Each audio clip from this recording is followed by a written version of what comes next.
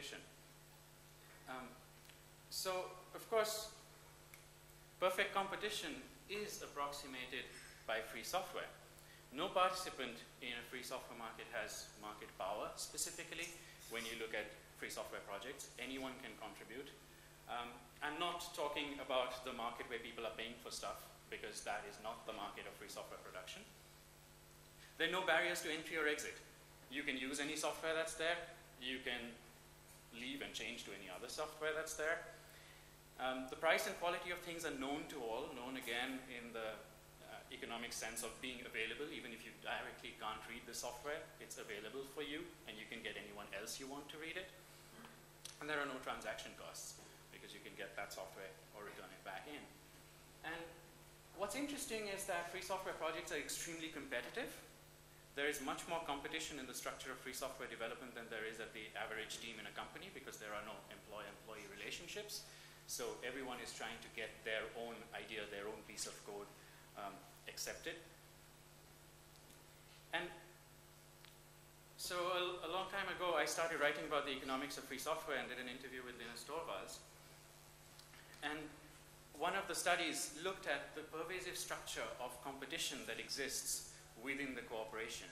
There are very, very dense links and very complex links between every single module in a free software project. We actually looked at, we looked at the Linux kernel.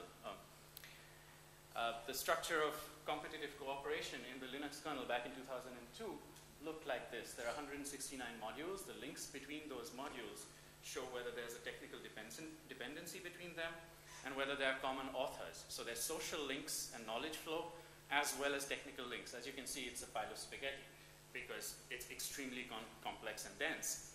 But there is an enormous amount of competition going on between modules, between different versions of modules, between forks of modules, before something eventually gets taken up and goes into the main branch. And all these other things are available. Every single competitor is equally available and has equal access, more or less, to the market of ideas. But the best one ends up often winning. So, to conclude, we shouldn't choose openness because it's good. The elevator pitch, now that I'm used to doing this with VCs, the elevator pitch for openness is not, it is good and close is bad. We should choose openness because it promotes fitness. Openness is economically efficient and socially just. Open ecosystems, open economies, and open societies succeed. As the 20th century showed us, although it may take painfully long, closed economies and closed societies eventually do fail. Thank you.